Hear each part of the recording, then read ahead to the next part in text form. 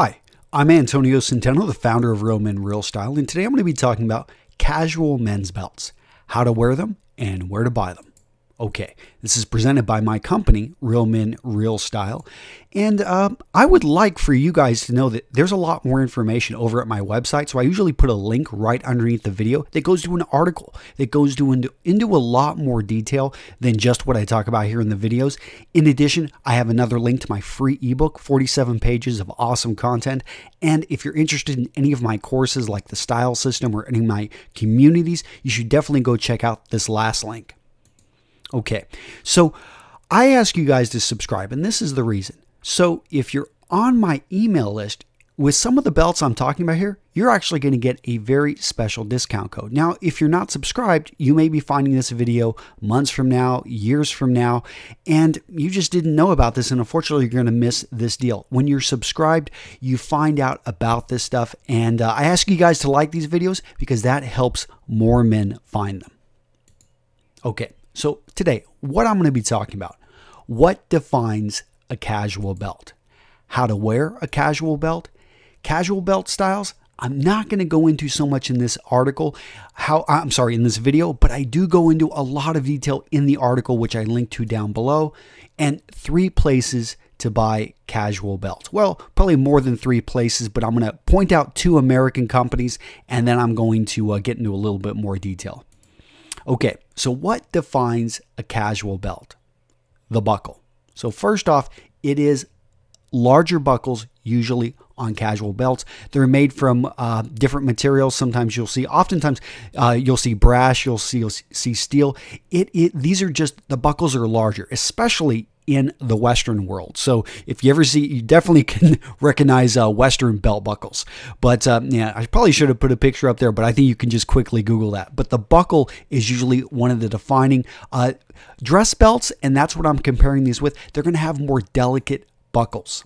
Proportions, and this actually lies with, but it's also with the strap. So the width of the strap, the thickness.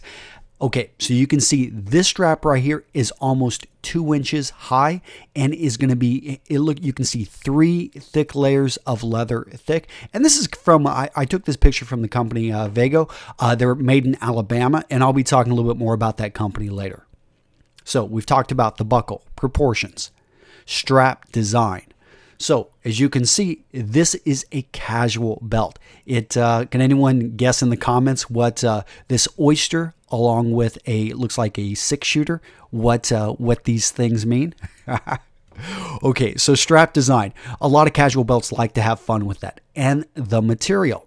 So this casual belt is made with a combination. This has a Grosgrain ribbon on the outside, and then it's a leather back, so it's got leather underneath it to give it a sturdy feel, but it's still got the casual belt look to it. And so a mixture of these materials definitely makes this casual. In addition, the belt buckle is a little bit, it almost looks like a dress belt buckle, but it's built a little bit heavier. And the color, the stitching. Notice how the contrast stitching, they didn't try to match it right here. So this, in addition, all of these things go in to make a casual belt. So how to wear a casual belt? You can wear it usually in 2 different ways. As an accent piece, and this is where it just naturally goes with your clothing. It's not looking to stand out or to be something that people are going to give you compliments on, although some people may. Here you can see this gentleman's just wearing a pair of jeans, and it looks like a t-shirt. I'm not going to say I think it's the best look for a gentleman, but I am going to say this is what a lot of guys are wearing, and it works for them. So besides an accent, what's the other option? To wear the belt, the casual belt, as a centerpiece. So 4th of July is coming up here in the United States, a big independence holiday for us. And let's say you're going to wear a simple white polo with a light pair of khakis, maybe some boat shoes. Not really, an outfit that's going to draw a lot of attention. Well, you could wear this belt with that outfit that I just talked about, and all of a sudden this belt is going to be the centerpiece. It's not going to draw a whole lot of attention to you, but it is going to be something that people can look at, and you can definitely see that you are celebrating the 4th of July and having a little bit of fun with it. Now, I'm not going to go into this too much, but you can also wear casual belts, and of course the function. You know, ideally belts are being worn to help hold up our pants, although most of us hopefully are wearing clothing that fits and the pants wouldn't fall off if we weren't wearing a belt. But function is an important aspect, and I do need to talk about it. So here we can see that if you are, let's say sailing near the Gulf of Yemen, and you're off the coast of Somalia, you wear this belt, and the pirates, they're just not going to mess with you. They're going to think you're one of your own.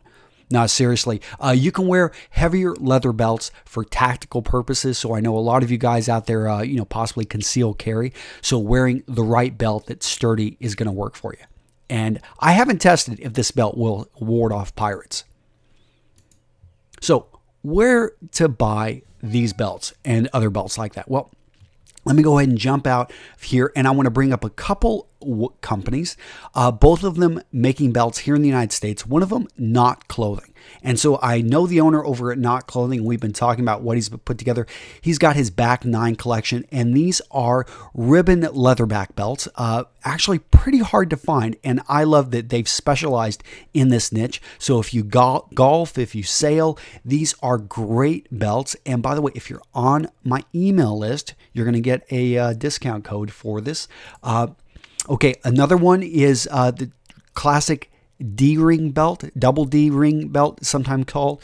And you can go with, over here at Knot Clothing, they've got a lot of really fun nautical themed ribbons that they use to make the belt. Pretty cool stuff. But you can also go with a very simple one that uses the design as well.